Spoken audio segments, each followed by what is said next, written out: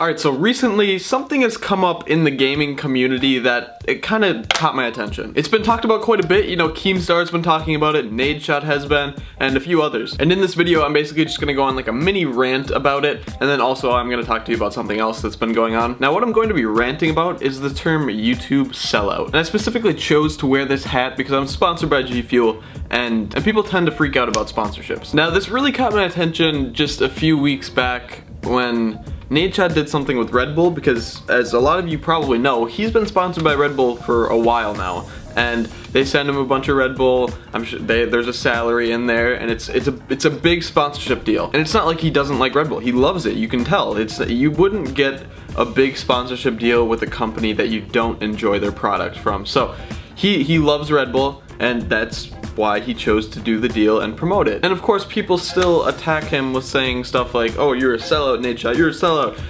He's not at all. If you go by that logic, then basically every sports player, sports athlete, professional sports athlete is a sellout because they have sponsorships and stuff like that they promote. That's the best analogy that you can possibly give, and people give this analogy quite a bit. It's literally like a sports athlete. Like we're comparing ourselves to sports athletes, and we have sponsorships and stuff like that, but no one ever calls the sports athletes sellouts, because I don't know why. I don't know why at all, honestly. We're literally in the same boat. You know, they're in the entertainment business, and we're in the entertainment business. They have sponsorships, we have sponsorships, but we're the sellouts. Now, I personally haven't been called a sellout, but a lot of other people have, and it's just dumb. It makes me mad. And that's the only reason why I'm making this video. It's because I feel strongly about this topic. And another point that has been brought up many times, if they are like making money for promoting another product and they're doing well, and you like watch the YouTuber a lot and you enjoy their content, why shouldn't you be happy for them? Like, it's a great thing that your favorite YouTubers are making good money doing what they love, and at the same time making content that you love. Doesn't it just seems right? I mean, seriously, if PewDiePie got like, I don't know, like alright, let's say just a crazy number, like a $50 or $100 million deal with some company, and all they did was like promote their stuff in each of their videos, you know, like talk about them and just do a bunch of stuff with the company, wouldn't you be happy for him? That would be insane. Now, I give PewDiePie as an example because he'd be the person that could probably do that. I mean, he's huge. PewDiePie is just huge. Now, the only time I've ever been like close to being called a sellout was when I did my Assassin's Creed thing. You know, they flew me out to San Francisco to play the new game, and it was a sponsored thing. You know, I didn't pay for my flight, I didn't pay for my hotel and stuff like that, and it was like a paid type thing. And I was supposed to edit and make a video or two for the game and upload it to my channel. And as soon as people hear the word sponsored, when I talk about, like, I have to say that it's a sponsored video, it's actually like a required law.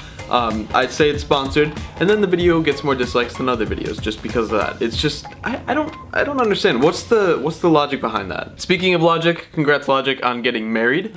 Tommy was at the wedding actually, and it was, I don't know, it's pretty cool. He kept it very secret that he like even had a girlfriend. I was shocked when I was even told that he had a girlfriend, and then he got married, and it was pretty awesome. But anyways, congrats. But anyways, back to the topic. So yeah, the Assassin's Creed thing was a really cool experience. It was amazing. Nothing like I'd ever done before, because, you know, we actually went to the studios of the creators of the game and got to play it with a bunch of other awesome YouTubers, and it was super fun. And still, people got a little bit frustrated with it because it was a paid thing for me to do. But it was a very small amount of people that like got a little frustrated with it. So the rest of you, I love you guys, and thank you for supporting me. And honestly, since this is such a touchy subject, maybe this video will get more dislikes, maybe it'll get more likes, I'm not sure, but I don't really care, because this is a topic that not many people have talked about, and I feel like it needs to be talked about because we need to just get a grip on the whole situation with sponsorships. If sponsorships weren't a thing, your favorite companies probably wouldn't be known by anyone, because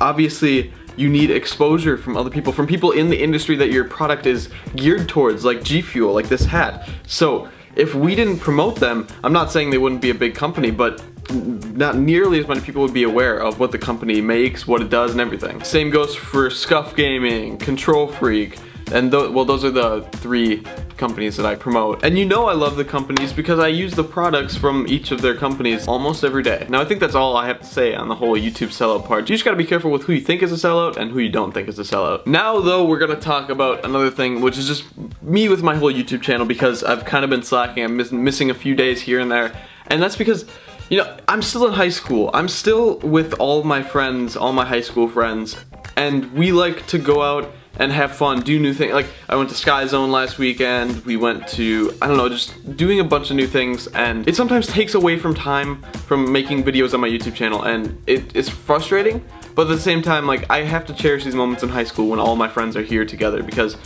this is my last year, and I hope you understand with me missing a few days. Now, it's not like I'm missing a ton of days. I'm missing probably 1 day a week. It's like I'm still uploading probably on average 6 out of the 7 days of the week, which really, it's good. I mean, you see other YouTubers uploading 2 to 3 times a week, and it's, well, they have different styles of channels, but still, it's still a lot of work for me to do this, especially on top of schoolwork, which I don't do a lot of homework anyways, but anyways, senior slide, and I'm out with friends all the time. It really is hard, people, and I'm confident that once high school's done, and once the summer's over, I'm going to maybe take a few classes here and there. That's like my plan right now, and then still do YouTube basically full time.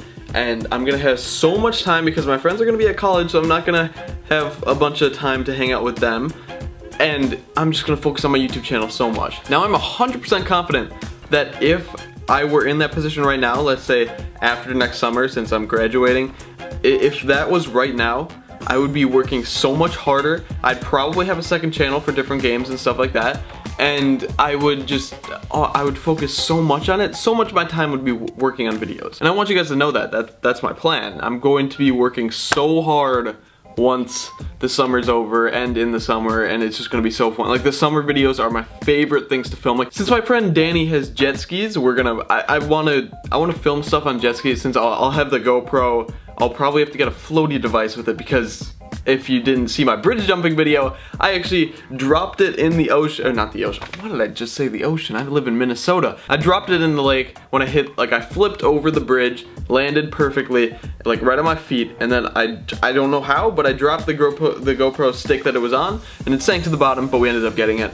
But I need to get a floaty for that, for if we do jet skiing videos and stuff like that. And yes, I'm still probably gonna be missing a few days here and there, but it's no big deal. I'm super busy when especially weekends. I'm always with my friends, not really too much time at home to make videos. I could stock up on like Thursday nights and try to make like a few videos for the weekend, or otherwise we'll just, I don't know. It's difficult though. You gotta understand where I'm coming from. But anyways, I think that's it for today's video. Drop a like if you guys enjoyed. Hopefully this helped you with the whole understanding. It just got really bright, by the way. It's like, look at that. Oh, there's curtains right here, and the sun keeps like going down and going up. But anyways, hopefully this helped you with the whole sellout thing, and also with what's been going on with my YouTube channel when I'm like missing a few days here and there, maybe like 2 days a week even sometimes. But anyways, I love you guys, and thank you all so much for sticking around with me. Drop a like if you guys enjoyed, subscribe here if you are new, and as always, I hope you're all having a nice day, and I'll see you guys later. Peace out, everyone.